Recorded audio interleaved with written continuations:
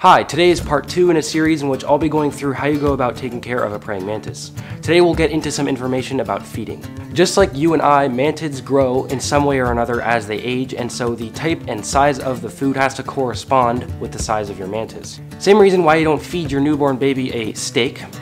It just simply can't eat that yet. It's not developed enough to eat something like that. And the same concept applies here. So let me go through some of the most common feeder insects that you see in the hobby. And I'll also kind of give you a rundown of the pros and cons of each one. By the way, if you're a reptile owner, a lot of the same feeder insects that I'll talk about today will kind of cross over into the reptile hobby a little bit. So chances are, if you keep a leopard gecko or something like that, some of the feeder insects that you feed it might work just as well for a praying mantis. So that's just something to keep in mind for those of you who have reptiles. I'm going to go in order from smallest to largest in terms of the size of the insects. So the next little feeder animal I want to talk about is known as the springtail. And the reason why I didn't say insect is because they're not even considered insects. They're considered collembola or something like that. So these are actually very interesting little animals. They've been around for about 400 million years, and on the bottom of the abdomen there's this little mechanical like spring, and it's held in by a lever called a tenaculum, and basically when they're scared they can sort of release the lever and they can launch themselves a whopping 3 inches or so. It doesn't sound very impressive, but it is, because they're very tiny, and so they can kind of jump several hundred times their length. So that's pretty impressive if you ask me. They usually come in a small container with distilled water in there and some charcoal, and you usually feed them rice grains or yeast, and basically it grows some mold, and then the springtails eat the mold, and then, or maybe the yeast itself, I'm not really sure. They breed in there, and then you can feed it to very small praying mantises. Now the thing about springtails is that they're normally fed to very small praying mantises, and so they're a little bit more rare. And so the vast majority of mantids you'd feed fruit flies, which happens to be our next feeder insect. Okay, fruit flies, they're really common actually. A lot of people use them to feed their frogs as well as praying mantises, of course, and there's probably about 2 or 3 main species that you see in the hobby. The first one is the Drosophila melanogaster, which is pretty small. It doesn't have any wings, so you won't have to worry about them flying around and infesting your fruit. And then the one the one that's kind of a step up from there is a slightly larger one called the Drosophila hydei, and they're also flightless.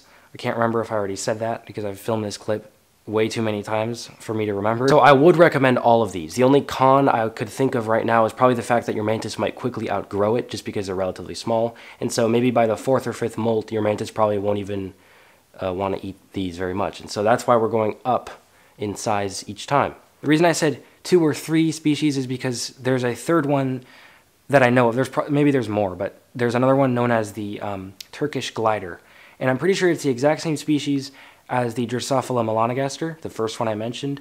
However, there's some variation in the genetics that causes them to have that means that they have wings, so they can kind of glide around a little bit. So that's why they're called Turkish gliders. Presumably, you'd feed a very young mantis the first one, and then you'd kind of upgrade to the second one. However, I usually just stick to the first one and just feed it to them until they're like an L3 or 4, and then I'll upgrade to the housefly or the blue bottlefly, which happens to be our next little feeder insect here. Okay, on to our next one. So you heard me mention in the last clip about the blue bottleflies, and what I basically meant was the flies in general that are a little bit larger. So that includes the houseflies, the blue bottleflies, the green bottleflies. There's even, I think there's even like a stable fly. There's all kinds of different ones.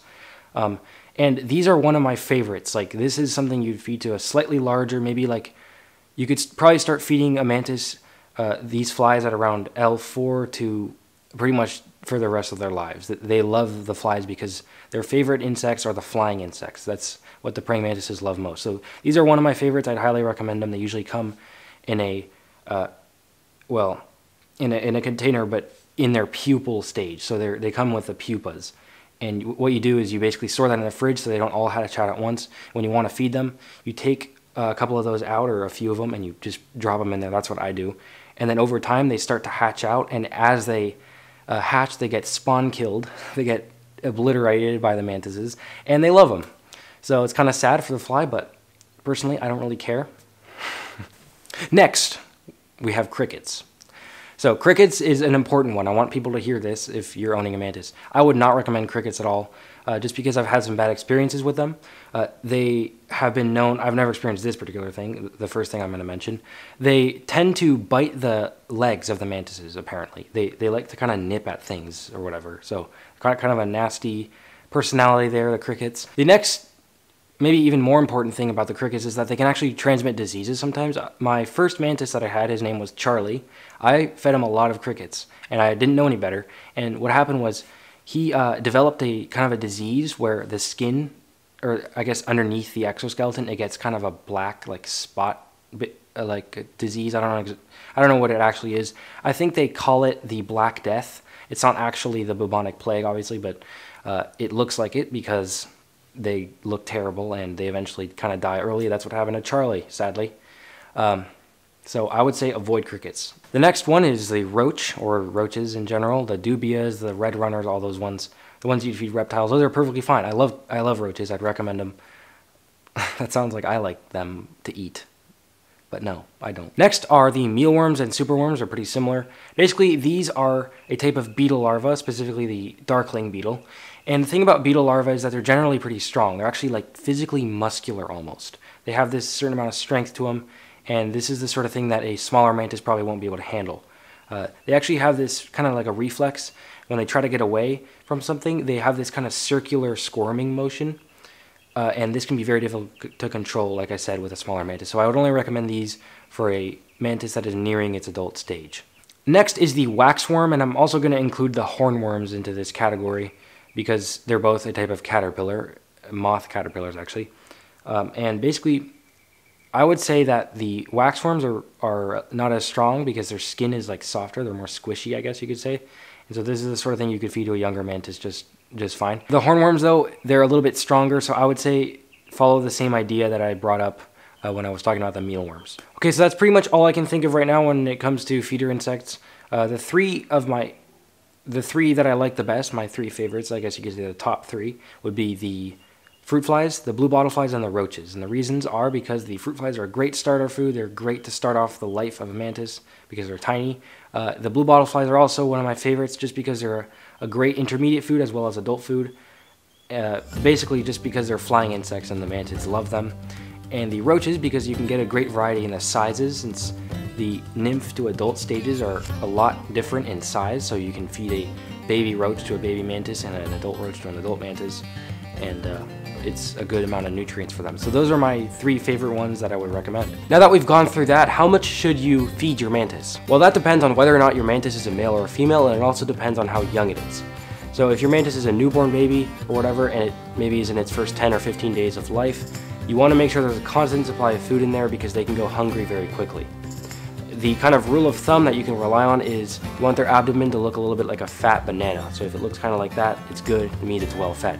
As your mantis grows a little bit though, they can go a little bit longer without food, and so you can go a little bit longer without feeding them.